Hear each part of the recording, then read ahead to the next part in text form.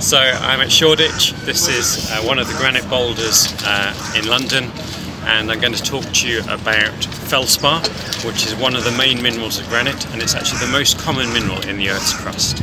So this is the typical Carlsbad twin crystal form that you might see in granite of orthoclase feldspar, and when you see them actually in the granites themselves, you just see sections through them which look like this. Example of what's called a basal section of the feldspar. You can see that hexagonal shape. If you turn that sideways on, it looks like this, kind of like a book shape, tablet shape. And that's a really typical example of feldspars in this curbstone. They can grow very large. They're the first things to start crystallizing in granites. So this feldspar here, when they're this large, they're called phenocrysts.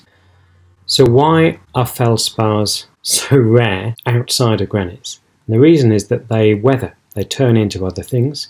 In fact, one of the things that they weather into is the clay mineral kaolinite, which is china clay and is the main component of fine porcelain china.